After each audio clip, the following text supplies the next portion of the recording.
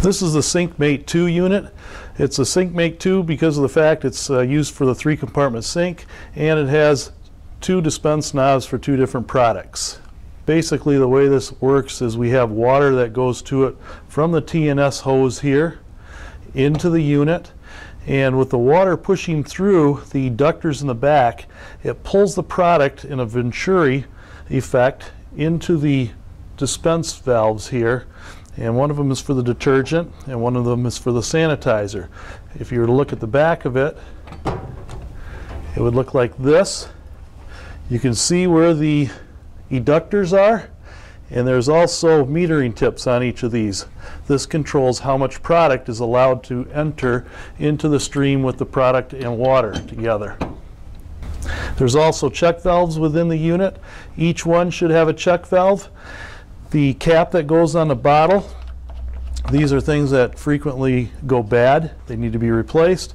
And inside the bottle is an actual dip tube that goes all the way to the bottom. It looks like this. These things sometimes become unattached, which is not how it is supposed to be.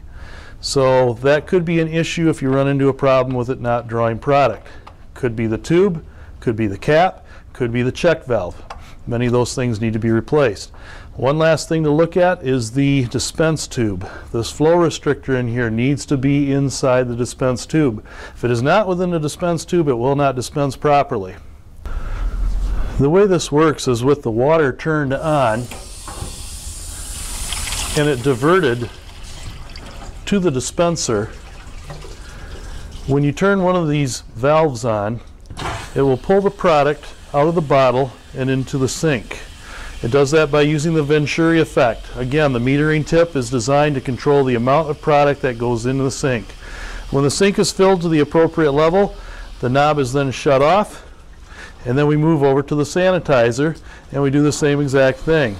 Again, it's pulling the product through the tube and into the sink, and it shuts off. Some of the things that frequently go bad with these dispensers, sometimes the knob in the back can break.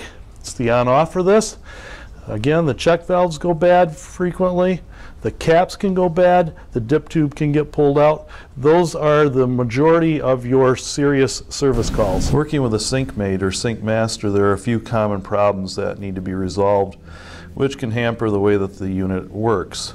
One of the most common problem is the metering tip that sits inside the eductor. There are many times when those get plugged and they do not function properly. They need to be replaced.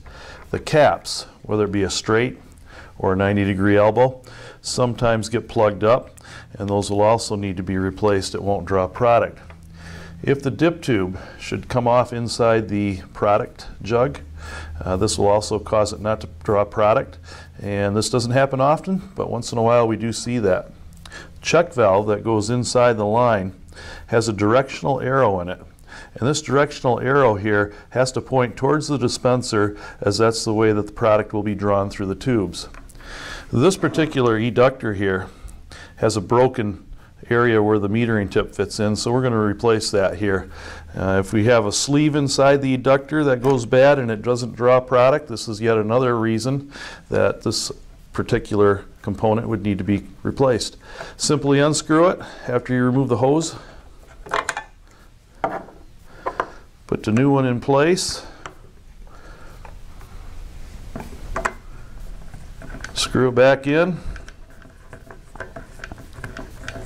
There's a hose washer in there, so it should prevent it from leaking.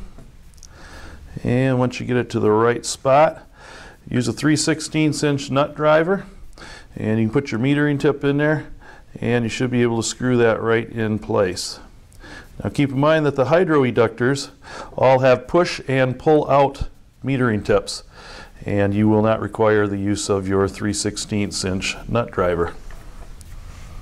Reattach the hose.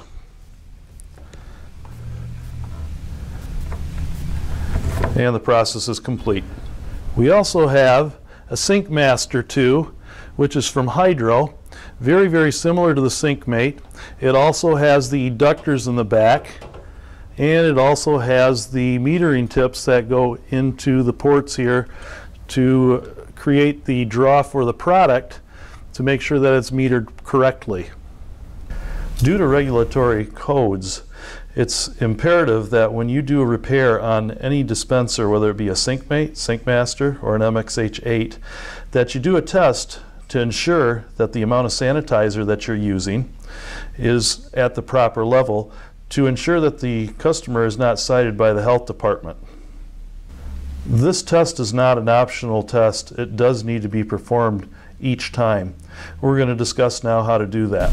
There are two different types of sanitizers that are used both in the 3-compartment sinks and in the spray bottle dispensed areas. They are the quat-based sanitizer and also the chlorine-based sanitizer. It takes two different types of tape to measure the parts per million for each of those two products. The quat-based one looks like this, and the chlorine-based one looks like this.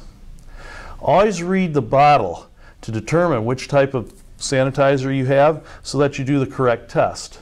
Once you are ready to test, you're going to want to fill a small container with some of the product, and if it happens to be the quat, which I'm going to test right now, always make sure that it's at room temperature. If you have it too hot or too cold, it skews your results, and what you're looking at will not be accurate.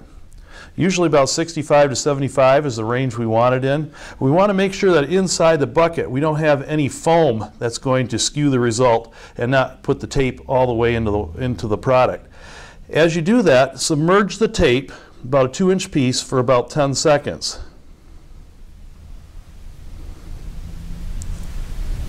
Once the 10 seconds is up, pull the tape out and compare it to the chart on your dispenser.